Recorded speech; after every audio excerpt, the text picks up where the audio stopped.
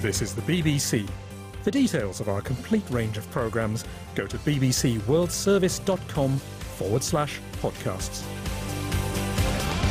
Welcome to the latest global news, compiled in the early hours of the morning on Tuesday the 2nd of January. I'm Alex Ritson with a selection of highlights from across BBC World Service News today. Coming up.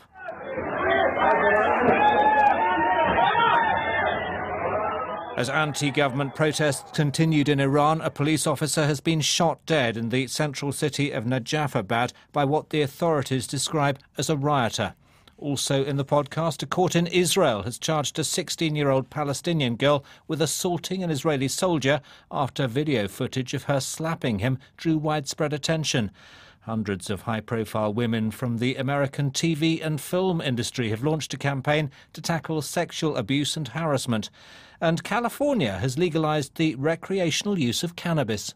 For me, this is really the culmination of my life's work to see the full legalization of cannabis in the world's sixth largest economy is a huge breakthrough. But first, a short excerpt from unverified material sent to the BBC purporting to show street protests in Iran. Police say one of their officers has been shot dead as anti-government protests continue across the country. A police spokesman said what he called a rioter, armed with a hunting rifle, had opened fire in the central city of Najafabad. This is believed to be the first death of a member of the security forces since the unrest began on Thursday. On Monday night, there were reports of more demonstrations in various cities, including the capital Tehran and Kermanshah. At least 13 people have been killed during the 5 days of protests. Rana Rahimpour has been covering the protests for BBC Persian. I asked her about the reported death of a police officer. We are trying to find more details. It looks like it's actually in a township close to Najafabad, which is in the centre of Iran, and we have reports of very violent protests. There have been some videos which we haven't been able to verify yet, but if they are true, there has been many gunshots. We can hear many buildings being set on fire. Difficult to be sure that these are real. But if true, things are definitely extremely violent in that area right now. And if this is true, this is presumably likely to lead to a stepping up of the government reaction. It's not impossible, because until today they have tried to water it down. Today, one of the commanders of the Revolutionary Guard said that so far it hasn't been significant enough for the Revolutionary Guards to get involved, and the rest of the police forces have been able to manage it. But if this is confirmed, this would be the first security officer who has been killed in these protests, and I think that will definitely end up in more escalation of the tensions. Yes, just explain what it would mean if the Revolutionary Guards were deployed. There definitely be more violence. It will be very similar to what happened in 2009, where many people were killed, beaten to death, and many were put in prison. They were charged for many, many years, 10 years in prison. Some are still in prison, haven't been out since 2009. So fortunately, so far, the Iranian establishment has restrained itself from getting more violent, but it can escalate. Rana Rahimpour from BBC Persian. President Trump has continued to tweet about events in Iran. Here's his most recent intervention. Iran is failing at every level, despite the terrible deal made with them by the Obama administration. The great Iranian people have been repressed for many years. They are hungry for food and freedom. Along with human rights, the wealth of Iran is being looted. Time for change, he said. James Kumarasamy has been discussing the American view of the protests with Suzanne Maloney, an Iran expert and senior fellow at the Brookings Center for Middle East Policy in Washington, D.C. What does she make of the way President Rouhani has been handling the demonstrations? I think what Rouhani wants to do is to assuage, at least in part, some sense of public indignation and frustration, without necessarily giving some signal that the regime is in any way weakening in terms of its unwillingness to bend and to accommodate some of the demands of those on the streets. And 5 days in now, what's your assessment? There have been various interpretations of what's behind them. What's your sense now that we've had a few days to get the measure of it? Well, I think this is quite significant, and while we're still, I think, somewhat uncertain as to what precipitated it, the protests certainly reflect long-standing grievances among the Iranian population about social freedoms, about political opportunities and representation, but especially around the economy. And so this is, I think, a boiling over of frustrations that were probably inflated, possibly unnecessarily or in exaggerated fashion by Rouhani and others as they tried to sell the nuclear deal to their own domestic political elite. Iranians thought there was going to be a massive peace dividend, and instead what they've seen is what many around the world have seen. The rich get richer, and those on the bottom rungs of the ladder tend to fall further behind. Meanwhile, President Trump is saying it's time for change in Iran. He's tweeting. What sort of effect do you think his intervention has, if any? We have to put his tweets in context, which is to say that the president often engages in deliberate provocations through social media. But what he's reflecting, I think, is a consistent and broad interpretation among his administration, a determination to ratchet up pressure on Iran, and also a conviction that the problem is not the nuclear issue or Iran's specific regional adventurism, but the problem is the nature of the regime itself. And of course, we have heard from inside Iran some slogans which suggest that some of those out on the streets do see real issues with the regime. Death to the supreme leader. It's gone beyond the purely economic grievances, hasn't it? Yes, absolutely. It very quickly morphed into a direct confrontation with the Islamic Republic, with the system that has been in power since 1979. That's something quite different from prior incidents of uprising and upheaval within Iran. And I think to some extent what we see a bit of upping of the ante. Each time Iranians come to the streets, they test the possibilities, they often get pushed back, but the next time they come around, they tend to be more ambitious and more determined and more absolutist in their demands. Suzanne Maloney, an Iran expert and senior fellow at the Brookings Center for Middle East Policy in Washington, D.C. A military court in Israel has charged a Palestinian teenager with assaulting 2 soldiers in her village in the West Bank. Ahed Tamimi and her cousin were filmed in a confrontation with the soldiers, during which she pushed and slapped one of them. Footage of the incident was widely circulated online. I found out more from our correspondent in Jerusalem, Yolande Nell. Well, in this video clip, you see 2 young women confronting 2 heavily armed Israeli soldiers, and one of them is telling the soldiers repeatedly to leave. They're outside a house, it seems, in a yard, and then begins slapping the soldiers, pushing them, and later kicking them. And her cousin, as it turns out, joins in. The first woman that you see, really, your attention is drawn to, is Ahed Tamimi, this 16-year-old young woman who is from Nabi Saleh in the West Bank. The video is being filmed by another Palestinian woman on her phone from inside the house. And this video clip really went viral on social media, and there have been 2 very starkly different interpretations of it. If you look on the Palestinian side, they've been portraying this young woman, Ahed Tamimi, as being really a hero. It's well known that her village, Nabi Saleh, is the scene of weekly protests. It's been the scene of regular clashes because locals hold these weekly protests over the loss of land and a local water spring to a nearby Israeli settlement. The Israeli interpretation of this video really led to calls for the arrest of Ahed Tamimi.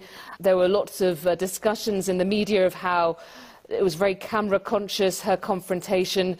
They called her Shirley Temper at one stage and were accusing her family, really abusing her as being a pawn, I suppose, to spread anti-Israeli sentiment. So how big an issue is this? Because the incident has even been labelled as fake on social media by Israelis. What's going on here? Well, certainly the Israeli interpretation is that this was a provocation of the two soldiers, and there are compliments to the soldiers in question for not responding to the provocation, for reacting with restraint.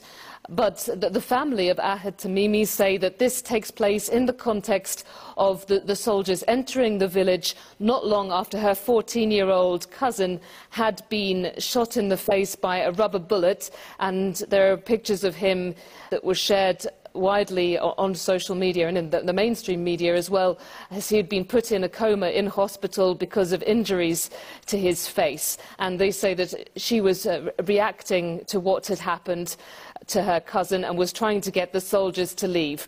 But because of the way that there was another young woman inside the house filming all of this and putting it out on social media, that's why it's seen by the Israelis very much as being staged. Yolande Nell in Jerusalem. The Nigerian army says it's looking after more than 700 people who've escaped from the Islamist militant group Boko Haram. The hostages were being used as forced labourers. There's been no independent verification of the army's claims. Here's our Africa security correspondent Tommy Oladipo. It's not known how long the people had been held by Boko Haram or if they all regained their freedom at the same time. The Nigerian army says that these villagers fled various islands in Lake Chad in the country's northeast and are currently safe in military custody. In a statement released today, an army spokesman implied that the people's freedom was the result of a joint operation by the Nigerian Army and Air Force against Boko Haram last week. President Muhammadu Buhari said the Nigerian military had beaten the insurgents and that any ongoing attacks were isolated cases. It's not the first time he or his officials have made claims about Boko Haram's demise, but the insurgent attacks still continue, albeit with varying frequency in the form of suicide bombings and ambushes on military and aid convoys. Tommy Oladipo. The sixth biggest economy in the world legalised cannabis on Monday. California is issuing licences for commercial sales, which mean millions of adults will have the chance to grow their own or set up a business. Opponents have long said the change in the law will introduce more young people to drugs and prompt a rise in driving while under the influence. Steve D'Angelo is a cannabis rights activist and advocate for cannabis reform in the United States. For me, this is really the culmination of my life's work to see the full legalization of cannabis in the world's sixth largest economy is a huge breakthrough. And I think that what it means is there's no going backwards from here. This is a global movement now. Many European countries have legalized medical cannabis. Canada and Uruguay and now Paraguay have legalized adult use cannabis. And it's now a unstoppable force. California is significant because of its economic might in the world, because it is the birthplace of brands that command global attention, because it has ideal microclimates for growing cannabis, because we are proximate to Hollywood and to Silicon Valley. And between those two platforms, California really reaches the world. So it's a very strictly regulated system with a lot of consumer protection and safety requirements. So all of the cannabis in the legal system must be laboratory tested, both for potency and for safety. They can only be sold within the licensed system. So in order to grow or distribute or manufacture or retail a cannabis product, you have to have both a license from your municipality and from the state regulatory agency, the Bureau of Cannabis Control. The Bureau of Cannabis Control has the job of issuing licences and regulating the new industry. So far, it's issued 400 licences, which means that as of the 1st of January 2018, there will be 400 legal cannabis retailers in the state. So who are these new sellers? Alex Traverso is the Chief of Communications at the Bureau of Cannabis Control. The state's done a pretty good job of looking at what other states have, what their experiences have been, and trying to sort of scale it so we're going to have opportunities for small, medium, and large businesses to come in to the California market. We've seen a lot of different estimates. We've seen estimates in the first couple of years. The state could be bringing in up to $1 billion in tax revenue from this new legalized cannabis industry. we're looking at every license that we issue is another little ding to the black market. When Proposition 64 passed in November of last year, there was 58% of the voters were in favor of it. And I think that, again, with medical cannabis being legal in California for more than 20 years, I think that has become a part of our state. And I think that we have so many state agencies that are involved in this. I think we all feel pretty good about where we are. And I think we know that if there are things that don't go according to plan, that there will be plenty of ways that we can look into fixing those things. Alex Traverso, Chief of Communications at the Bureau of Cannabis Control in California. I spoke to Jessica Flores from KPIX 5 News, who is in Oakland on the east side of San Francisco Bay. People have been lining up outside the doors of a Harborside dispensary here in Oakland since 4 a.m. At the moment, it's 11:19 a.m. here, and the line is still long. So people have been waiting for this day for quite some time since Proposition 64 passed in 2016. They're ringing in the new year, purchasing recreational marijuana. All they need to show is that they're 21 or older, and they need cash or a debit card to buy, because remember, this is still federally illegal in the United States, so you cannot use a credit card here. And I can tell you that folks have been out here. It's like a celebration. They have their party hats on. There's balloons. There's free giveaways. This is not Black Friday, but they're calling it Green Monday, and that's certainly the feeling out here as people try to get their hands on weed before the prices are expected to go up. Opponents, though, fear that this sends a message to young people that it's okay to use drugs. That is the big concern from a lot of public health advocates. They worry that, there's sweeteners in some of these marijuana products, that they have gummy bears, things like that will attract kids. And so there are some public health campaigns to warn children of, the dangers of smoking, similar to what you would see with tobacco, anti-tobacco campaigns. But public health advocates say it's not enough, and that's why they're worried about this rollout, that this is going to attract a younger generation to smoking marijuana. What's the idea of this? Is this just taking the trade away from the illegal market, from the criminals? That's what advocates would say, that you are taking the sales away from the cartels, which have been huge in California, and that you're making this, mainstream, bringing it to light. And, this place I'm in right now, this dispensary, Harborside in Oakland, it actually was raided by the federal government when it first opened. So they've been kind of operating, illegally when it comes to the federal government rules. But now that it's legal in California, they think, they have lawmakers in California on their side, and they're able to operate in a whole new way here. And so they're excited about, the booming business here in California. But there's still a lot of questions about what this means in the state going forward. How will law enforcement regulate folks who may be too high to drive, and what this means also, of course, for public health and secondhand smoke. Jessica Flores from KPIX 5 News in Oakland, California. You're listening to Global News, the most important stories and the best interviews and on-the-spot reporting from the BBC World Service. And don't forget, there are lots of other podcast series from the BBC World Service, and there's one place to go and find out what's new and to discover the very best of podcasts to listen to, our newsletter. And it couldn't be easier to get it. Search online for BBC World Service Newsletter or go to bbcworldservice.com/newsletter. Sign up and the newsletter with its fantastic podcast recommendations will be sent straight to your inbox. And don't forget our brand new podcast series, The Assassination with Owen Bennett-Jones. I can actually say it is one of the most extraordinary podcasts I have ever heard, and I don't say that lightly. Back to this podcast, and more than 300 leading actresses, female filmmakers and other entertainment executives have unveiled an initiative to tackle pervasive sexual harassment in Hollywood and working-class jobs across the United States. Called Time's Up, it includes a legal defence fund that has so far raised more than $13 million to provide subsidised legal support to women and men who were sexually harassed, assaulted or abused in the workplace. Peter Bowes reports from Los Angeles. The Time's Up movement includes the actresses Cate Blanchett, Ashley Judd, Natalie Portman and Meryl Streep. It was formed after the deluge of allegations last year that disrupted or ended the careers of several prominent and influential men in the entertainment business. It started with the scandal surrounding Harvey Weinstein, but also included leading figures in business, politics and the media. The initiative focuses on raising money to help people in low-wage jobs such as agriculture workers, cleaners and waitresses. In an open letter, the group says harassment too often persists because perpetrators and employers never face any consequences. It urges the media to turn the spotlight on abuses in what it describes as less glamorized trades. It also calls on women to wear black at the Golden Globe Awards next Sunday as a statement against gender and racial inequality. Peter Bowes in Los Angeles.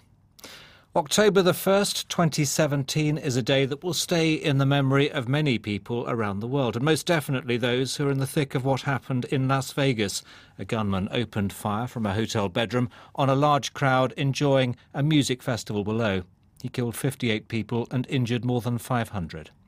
Rock music fans will also remember that a few hours later the musician Tom Petty died, a news item that might have received more prominent coverage had it not been buried by the horror of what happened in Las Vegas.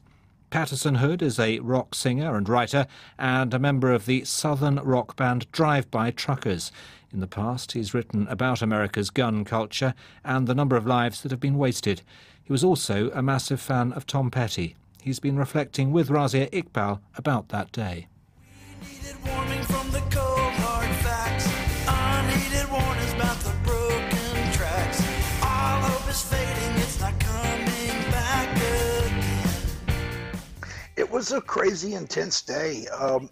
Ironically, we were in the studio that day. We were mixing our new single that was written in the wake of another tragic day, because it was written in the wake of the violence in Charlottesville, Virginia this summer. And so I had written a song about that, and we were in the studio mixing that song.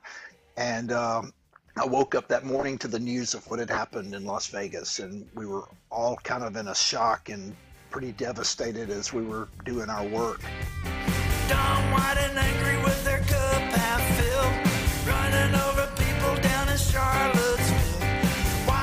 Furious, the killing side he defends. A couple of hours into our work, we received word about Tom Petty, and that it was very close to us. I mean, the first band I ever had as a young boy when I was 14 years old was called Breakdown, after a Tom Petty song. So I've literally been a fan of his music since his very first record. And we had the honor of getting to tour with Tom Petty and the Heartbreakers. In 2010, we did a tour opening for them. So, you know, it hit on many levels. What are your thoughts then about, if you like, the bigger event, however close and however ardent a fan of Tom Petty's you are, and tragic though that day was for him and his family, the fact that as many people were killed in the way that they were, in the context of you being a rock star who deals with politics and issues that are to do with society, I wonder what your reflections were then about that specifically. I can't even really wrap my head around it, you know, and I mean, as a writer, my job, as a writer, my job is to wrap my head around things that are sometimes, you know, unthinkable. And I can't. I'm failing at it. I can't do it. You know, it's such a widespread problem right now in our country that there was another massive shooting, you know, in that church in Texas. And, you know, there's a song on our last album called Guns of Umpqua that was written about a shooting that happened at a small college up here in the Northwest, up in at Umpqua Community College, about 3 hours south of Portland, Oregon. And I wrote a song about that on the last record. We're all standing in the shadows of our noblest intentions of something more than being shot in a classroom in Oregon. That was my attempt of trying to wrap my head around something like that, and that was a much smaller sized act of violence than what we're talking about in Las Vegas. And I'm so frustrated, you know, at our society. I'm frustrated at our government for refusing to even attempt to take any kind of an action and throwing up their hands saying, well, it's hopeless. This is just the price of, didn't one of our politicians, I think, said that it was the price of our freedom. And I can't fathom that line of thinking either. The rock singer Patterson Hood. The outcome of the elections in Catalonia in December further complicated the political crisis following moves there towards independence from Spain. Now the Spanish economy minister has put the financial cost of the affair at around $1.2 billion. Luis de Guindos says there was a significant slowdown in the Catalan economy after October's unauthorised independence referendum. I asked our Europe editor, Mike Sanders, if the minister explained how he arrived at that figure. Well, he's basing it on the growth figures for Catalonia in the fourth quarter, which he said were down from 0.9% year-on-year to 0.4% year-on-year. So a significant slump, you would think, there. Madrid, of course, has been talking up the economic problems as part of its political manoeuvring to try and get Catalan voters to vote for parties that want to keep Catalonia in Spain. And this was one of the major planks of their election campaign for the elections last month. Madrid had already lowered the national growth forecast from 2.6 to 2.3% because of what's happening in Catalonia. But conversely, the European Commission, which is rather notorious for over-optimistic figures, it actually raised its growth forecast for Spain for 2018 to 2.5% in mid-November, which was obviously in the midst of the crisis. So somebody perhaps there's a bit of disparity there. Historically, Catalonia has been the economic engine of the Spanish economy. That's going to continue, isn't it? Absolutely. It remains so. 1 in 4 cars produced in Spain are produced in Catalonia. You've got the big Seat works there. You've got a Nissan works there. It produces about 15 billion euros turnover annually. That's a little bit more in dollars. And it's 12% of Spain's industrial production, the car industry alone. 20%, in fact, of Spanish GDP is produced in Catalonia. And despite the problems, that's likely to continue. There are major problems, nevertheless. Car sales are down and tourism is down significantly. 15% drop in bookings after the violence on the day of the referendum, the independence referendum on October the 1st, when there were pictures beamed across the world of police forcibly stopping people from voting, and that played very badly. Briefly, though, further confrontation likely between Madrid and Catalonia? Well, the big problem is that the election result was very inconclusive. The Ciudadanos was that's a pro-unionist party, if you like. That was the biggest single party in the election, but together, the separatist bloc stands the best chance of forming an administration. So the election really has solved very little. Our Europe editor, Mike Sanders. The UK's recycling industry has warned that it may not be able to cope with a Chinese ban on most imports of plastic waste. Britain has been shipping 500,000 tonnes of plastic to China every year. But from now on, China will refuse to deal with the waste as part of a move to upgrade its industries. Our environment analyst Roger Harabin has more details. More than a quarter of the UK's waste plastic has typically been shipped to China for recycling. But China wants to upgrade its industries, so it's banning imports of Western waste. Other Asian nations will reprocess some of the UK's plastic rubbish. But Britain's recycling industry has told BBC News it doesn't know how it'll cope with what's left over. The UK Recycling Association described the Chinese move as a huge blow. The local government association said some of the impending waste plastic mountain could be burned in incinerators, but this idea will be fought by green groups. The government's looking at taxes and deposit schemes to deter plastic waste, but that's for the long term. No one seems to know yet how Britain will solve its short-term China crisis. Roger Harabin. Thousands of people, it seems, are determined to save an authentic slice of Anglo-Indian history in central London. It's the India Club, established in the 1950s and offering budget accommodation, a canteen restaurant and a bar. It was set up as a place to foster Indian-British friendship, and from the decor has hardly changed. But there are now plans for a boutique hotel on the site. This month, Historic England will consider a petition and make a decision on whether to declare the club a listed building, which means it would be preserved as it is. Farhana Darwood reports. The India Club sits on the Strand, a busy part of central London. Trafalgar Square is 5 minutes down the road. The India Club sits opposite what used to be the BBC World Service's home at Bush House.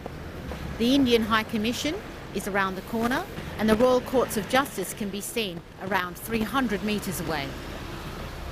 Climbing the stairs is like stepping back to the 1950s. Up some more stairs is the restaurant. I had sort of a lamb boona with coconut rice and some dal and mango lassi.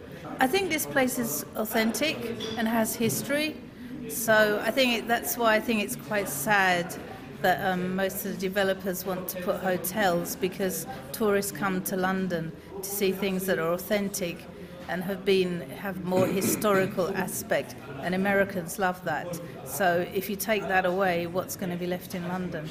Hi. Hi, can I have a quick word? So you're cleaning the tables here. My name is Rupan. India Club, so far I know, is very old historical place, and this place we got so many customers coming from different part of the UK, even different part of the world. They have so many memories in this building, and when customers comes, they get amazed how you retain everything same like we have seen 30 years ago, somebody say 40 years ago.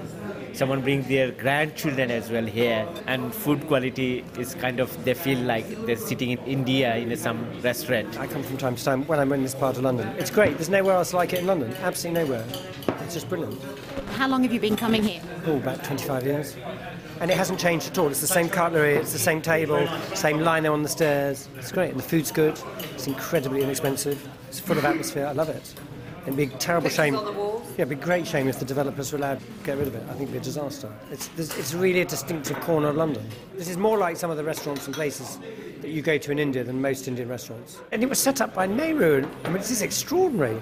And Menon, who was the first ambassador to Britain, it really is a historic place.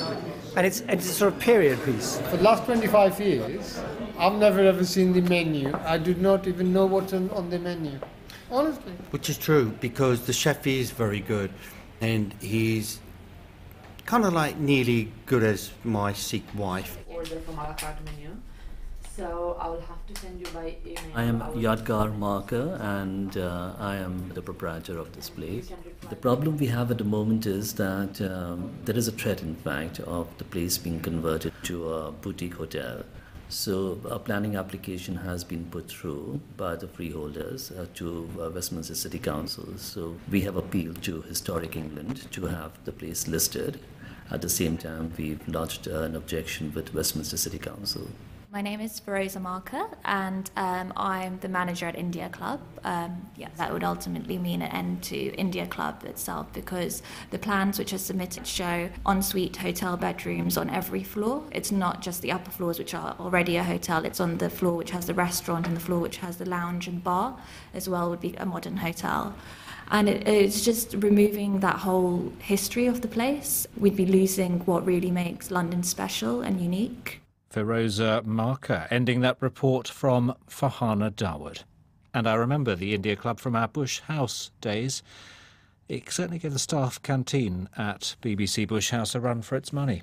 That's all from us for now, but an updated version of the Global News podcast will be available for you to download later. If you want to comment on this podcast or the topics covered in it, you can send us an email. The address is globalpodcast@bbc.co.uk.